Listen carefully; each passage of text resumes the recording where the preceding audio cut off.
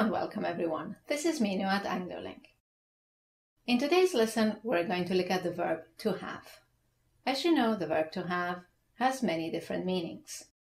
It's a main verb, with the main meaning being possession, but it also replaces other verbs like to drink, to eat, and to take. It's also an auxiliary verb, which is used to formulate all the perfect tenses. If you add the word to it, have to indicates an external obligation. And finally, we have the causative have, to have something done. So today we're going to look at all these different meanings, and by the end of the lesson, you will have a clear idea of how to use have in each of these contexts. So when you're ready, we can begin. Right then, the verb to have. As I mentioned earlier, to have has several meanings. As a main verb, its main meaning is to possess.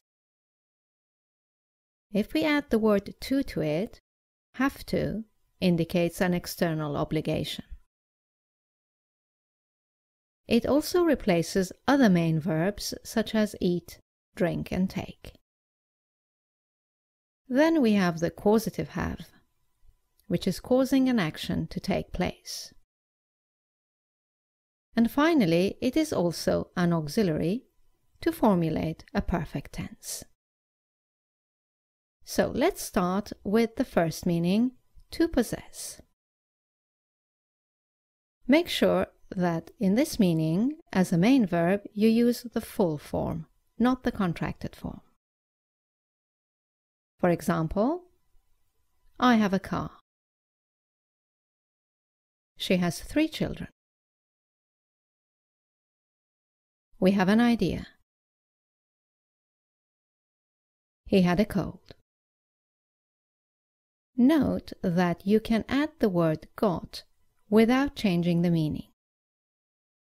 But be careful that if you add got, it is better to use the contraction. For example, I have a car, or I've got a car. Okay, let's look at the second meaning, have to indicate an external obligation. Once again, it's the main verb, so use the full form, not the contracted form. Let's look at the examples. You have to complete this form. He has to resign. We have to stop at a red light. She had to work last weekend.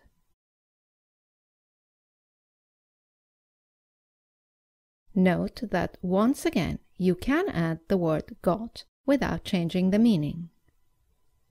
And if you add got, it's better to use the contraction. For example, you can say he's got to resign, and it's exactly the same as he has to resign. Okay, moving on to the third meaning. Have replaces other verbs such as eat, drink, and take. Once again, it is the main verb, so use the full form and not the contracted form. For example, we had dinner early.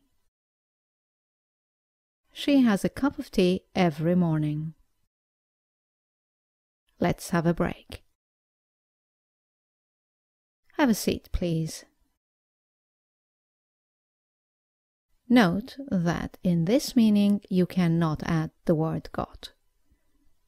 Add got only when the meaning is possession or obligation.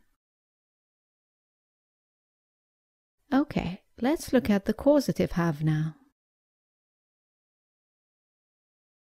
The causative have also is the main verb, and therefore you must use the full form. There are 2 possibilities. It can be active or passive. In the active sense, you say to have someone do something. In the passive construction, it is to have something done. Let's look at some examples. Active. I have the garage service my car once a year. Let's remove the garage, the actor, and change it into the passive form. I have my car serviced once a year. Another example in the active form. He had a gardener cut the grass last week. Let's change it to the passive form. He had the grass cut last week. And one final example. I will have my assistant send you a copy. Changing it to the passive form, we will get I will have a copy sent to you. Note that you cannot add the word got in this context, but you can use the verb to get instead of to have to express the same idea. For example, instead of I will have my assistant send you a copy, you can say I will get my assistant to send you a copy. Notice that after get, we use the infinitive with to. And in the passive form, I will have a copy sent to you, or I will get a copy sent to you. Right then, let's move on to the verb to have as an auxiliary for a perfect tense. In this case, use the contracted form in spoken English and the full form in written English. Let's look at the examples. We've started. It's arrived. I've been waiting for a long time. They'd seen it before. One particular point you have to be careful of is how to make negatives and questions in the present and past simple tenses.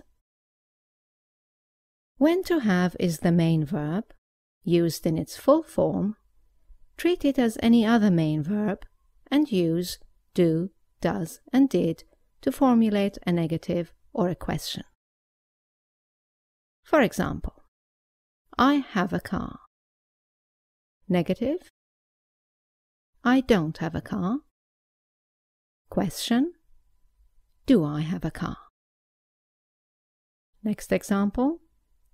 He has to resign. Negative. He doesn't have to resign.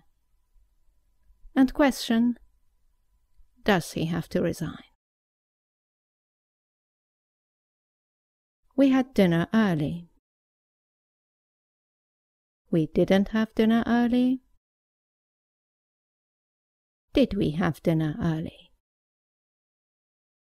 And one final example. He had the grass cut. He didn't have the grass cut. Did he have the grass cut? However, when to have is followed by got, or is the auxiliary of a perfect tense, then use direct negative and question forms. For example, we've got to complete this form. Negative. We haven't got to complete this form. And question. Have we got to complete this form? Another example. She's got 3 children. Negative. She hasn't got 3 children. And question. Has she got 3 children? And now an example in the perfect tense. They'd seen it before. They hadn't seen it before. Had they seen it before? Well, that's all for this lesson. I hope you've enjoyed it. Let us know in the comments section below if you found it useful, and also what other topics you would like us to cover for you in our next videos. And as you know, you can go to our website anglolink.com for further help with improving your English. Thank you for watching. I look forward to seeing you in our next video. Bye now.